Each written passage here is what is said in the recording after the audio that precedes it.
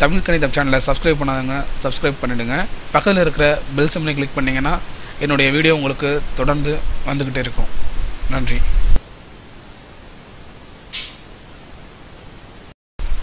இப்போ நம்ம இந்த வீடியோவில் என்ன பார்க்க போகிறோம்னா, எண்களுடைய வகுத்திறனை எப்படி எளிமையாக கண்டுபிடிக்கிறது அப்படிங்கிறத தான் இந்த வீடியோவில் நம்ம பார்க்க போகிறோம்.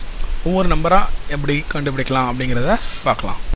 இப்போது கொடுக்கப்பட்ட எண் வந்து இரட்டைப்படையாகவோ அல்லது அந்த எண்ணோட கடைசி இலக்கம் 2ஆல் வகுப்பட்டுச்சுன்னா அந்த எண் மொத்தமும் 2ஆல் வகுப்படும். மீதி 0, அதாவது மீதம் பூஜ்ஜியம் இருக்கிற மாதிரி வகுப்படும் அப்படின்னு சொல்லலாம். இப்போ நம்ம இந்த எடுத்துக்காட்டில் பார்த்திங்கன்னா 48 அப்படிங்கிறது இருக்குது. 48 ஒரு இரட்டைப்படை எண். அது மட்டும் இல்லாமல் அதோட கடைசி எண் 8, அது வந்து 2ஆல் வகுப்படும். ஸோ 48 2ஆல் வகுப்படும். அதே மாதிரி 176 அப்படிங்கிறது ஒரு இரட்டைப்படை எண். அது மட்டும் இல்லாமல் அந்த எண் வந்து கடைசி இலக்கம் 6 2ஆல் அடிக்கப்படும். எனவே 176 அப்படிங்கிற எண் 2ஆல் வகுப்படும்.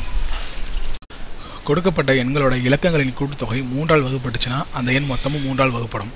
ஒரு எடுத்துக்காட்டு பார்த்தோம்னா 273 அப்படிங்கிற எண்ணோட இலக்கங்களோட கூட்டுத்தொகை பார்த்திங்கன்னா முறையே 12 அப்படிங்கிறது வருது. 12 வந்து 3ஆல் வகுப்படும். எனவே அந்த 273 அப்படிங்கிற நம்பரும் 3ஆல் வகுப்படும்.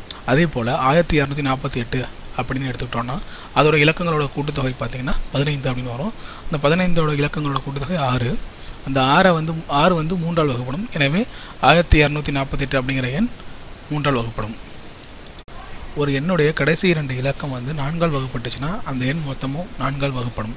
இப்போது ஒரு எடுத்துக்காட்டு பார்த்தோம்னா அதில் 432 அப்படிங்கிற எண்ணோட கடைசி 2 இலக்கம் 32 வந்து 4ஆல் வகுப்படும். 8 4 32 அப்படிங்கிற வகுப்படும். எனவே 432 4ஆல் வகுப்படும். அதே போல் 1416 கடைசி 2 இலக்கம் 16 என்ற எண் 4ஆல் வகுப்படும். எனவே அந்த மொத்த எண்ணான 1416 அப்படிங்கிற எண் வந்து 4ஆல் வகுப்படும்.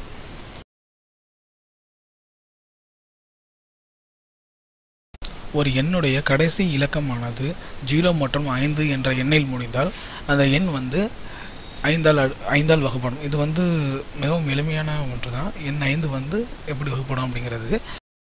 எண் 6, 3 மற்றும் 2 ஆகியவை எண் 6இன் பொது வகுத்தல் காரணியாக இருப்பதனால எண் 6க்கு வந்து 2 மற்றும் 3ஓட விதியை சேர்த்து பயன்படுத்தணும். அதாவது கொடுக்கப்பட்ட எண் வந்து இரட்டைப்படையாகவும் இருக்கணும். அதே சமயத்தில் அதோட இலக்கங்களோட கூட்டுத்தொகை பார்த்திங்கன்னா 3ஆல் வகுப்படணும். மீதி 0 வர மாதிரி வகுப்படணும். அப்படி இருந்தால் அந்த எண் 6ஆல் மீதமின்றி வகுப்படும். இப்போது ஒரு சில எடுத்துக்காட்டுகளை பார்ப்போம். அந்த எடுத்துக்காட்டுகளை பார்க்கும்போது உங்களுக்கே புரிய வரும். எண் 24 அதை எடுத்துக்கிட்டிங்கன்னா 24 ஒரு இரட்டைப்படை எண். அதே மாதிரி அது 3ஆல் வகுப்படும். அதே மாதிரி தான் 102 மற்றும் 2238.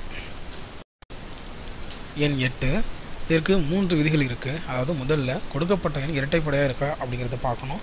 அதுக்கடுத்ததாக அந்த எண்ணோட பாதி மடங்கு எழுதணும். அப்படின்னா அந்த எண்ணை 2ஆல் வகுத்துக்கணும். அதுக்கு அடுத்தபடியாக அந்த 2ஆல் வகுக்கப்பட்ட எண்ணோட கடைசி 2 இலக்கம் வந்து 4ஆல் வகுப்பட வேண்டும். அப்படி இருந்தால் அந்த எண் 8ஆல் வகுப்படும். இப்போ ஒரு எடுத்துக்காட்டு பார்த்தோன்னா 896 அப்படிங்கிற நம்பரில் அது வந்து இரட்டைப்படை எண். அது மட்டும் இல்லாமல் அது 2ஆல் வகுத்தோன்னா 448 அப்படிங்கிறது வரும். அந்த 48ஓட கடைசி 2 இலக்கமானது 48 வந்து 4ஆல் வகுப்படும். எனவே அந்த எண் 8ஆல் வகுப்படும். அதே போன்று தான் 1024 அதை நம்ம. எண் 9 வந்து 3ஐ போல தான். கொடுக்கப்பட்ட எண்களுடைய இலக்கங்களின் கூட்டுத்தொகை வந்து 9ஆல் வகுப்பட வேண்டும். அப்படி வகுப்பட்டுச்சுன்னா அந்த எண் எளிமையாக 9ஆல் வகுப்படும். இப்போ ஒரு எடுத்துக்காட்டு பார்த்தோம்னா 1548 அப்படிங்கிற ஒரு எண்ணோட இலக்கங்களோட கூட்டுத்தொகை பார்த்திங்கன்னா 18 அப்படிங்கிறது வருது. அந்த 18 வந்து 9ஆல் வகுப்படும். எனவே அந்த 1548 என்ற எண் 9ஆல் வகுப்படும்.